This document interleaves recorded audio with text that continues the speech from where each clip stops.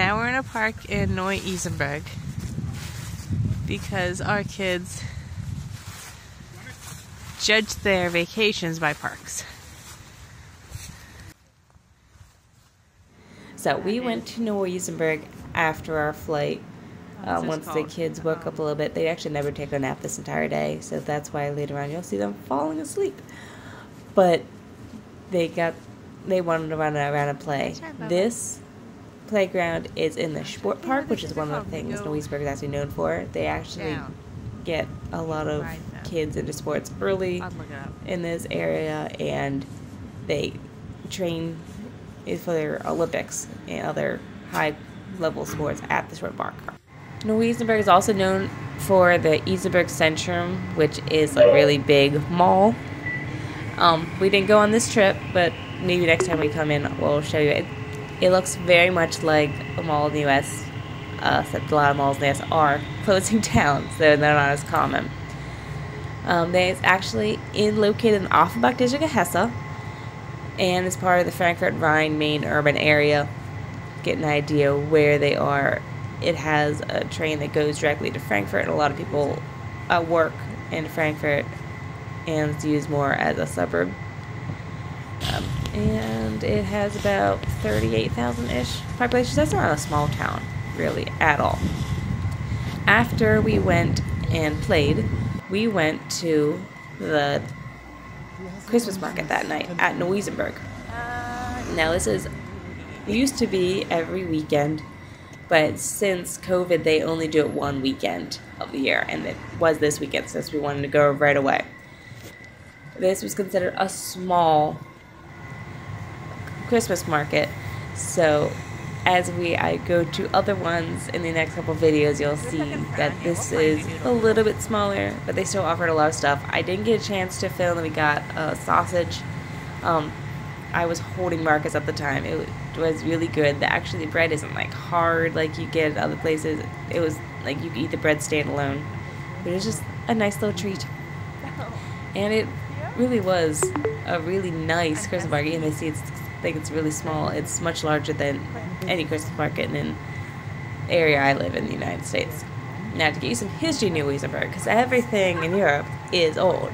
Neu Isenburg actually was founded on July 24th in 1699 as a town of exiles by the Huguenots, which are the French Protestants who had to flee their homeland after the Edict of Nantes was revoked. Now, the new landlord was Count Johann Philipp von Isenburg-Offenbach, guaranteed them safety, the free use of the French language, and religious freedom. And he gave them leave to settle in the Wittenbahn Dreieich, an old royal hunting forest. We actually went and put to a park in that forest. It still kind of exists. In this place where in the Middle Ages the pilgrimage chapel zum Heiligenkreuz, to the Holy Cross, once stood. By way of thanks to the Count, the town was named after Neu Isenburg.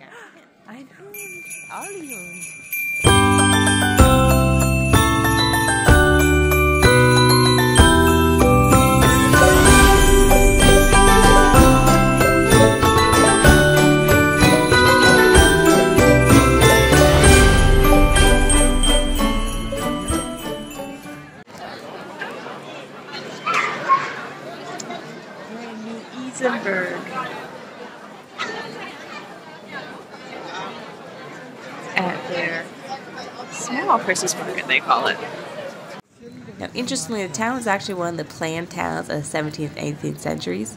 It actually was set up in like a diagonal grid formation, and the streets that you see in this video, the Kronengasse, Fahrgasse, Löwengasse, and Hirtengasse, are actually the original streets, and they expanded from there.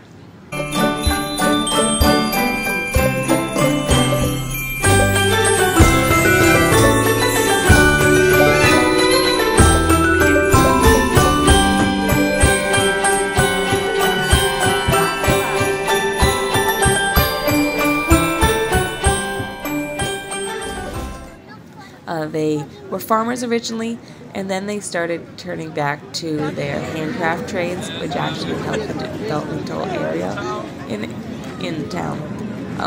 Of course, the surrounding communities didn't really like these French settlers coming in, and they called the town Welchersdorf, which is the German word Welsh, refers to people who speak advanced languages, especially French.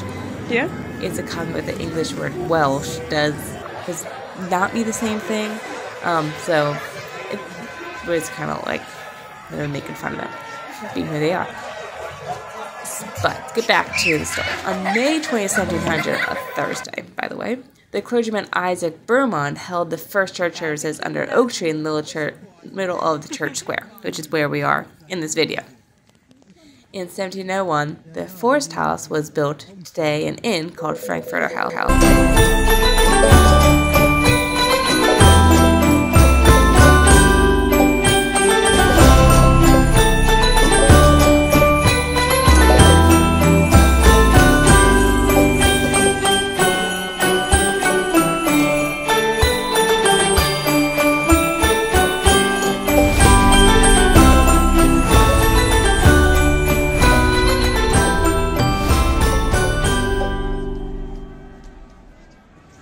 And then the city of Frankfurt on the main of the city limits with Neu Isenburg. The first French Reformed church was built of wood in 1702 and 1706. The foundation stone was laid on Ascension Day in 1702. Likewise, in 1702, the town hall was built at the marketplace, and the house zum Löwen was mentioned for the first time. This was used until 1918 as an inn called Au Lion d'Or at the Golden Lion, as today it houses the local history museum, which you'll see later on.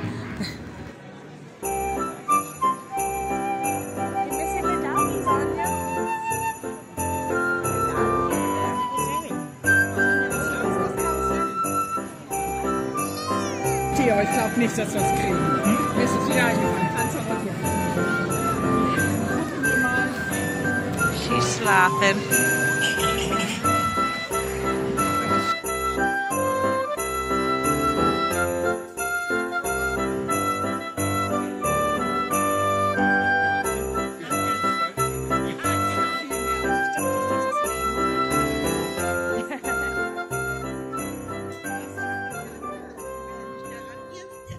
I've actually never been inside that museum, but it'd be interesting to go back and check it out next time we're there.